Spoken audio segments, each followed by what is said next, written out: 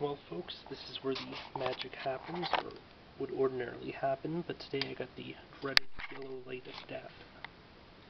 As some of you may be aware, and others may not know, I film all of my videos and reviews using, my PS3 and the equipment, such as the PlayStation Eye for the video portion, and I edit in the iCreate program.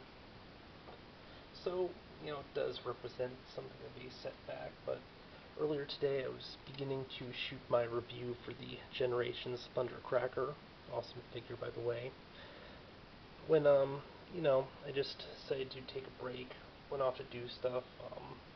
Long story short, left the system on for a few hours, and I was just, goofing around online when I heard like some beeping, and I was wondering where the heck it was coming from. I checked my cell phone, checked my DS, checked my computer, checked my door, checked my microwave, but it turns out it was the PS3 and, yellow light of death.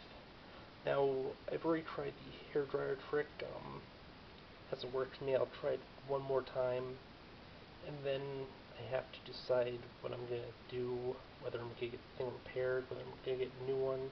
I mean, ideally, I would want to somehow salvage what I have on the hard drive, just because I still have a bunch of videos uploaded onto that I haven't tossed to my computer or tossed to my channel yet, as well as stuff that I was kind of working on in iCreate, including this review and some others. But yeah, this is just where I stand at the moment. I don't think I want to try making repairs myself though, because that sounds kind of, I'm not really technologically inclined, but definitely going to be getting another PS3 or getting this one repaired at some point, so, stay tuned.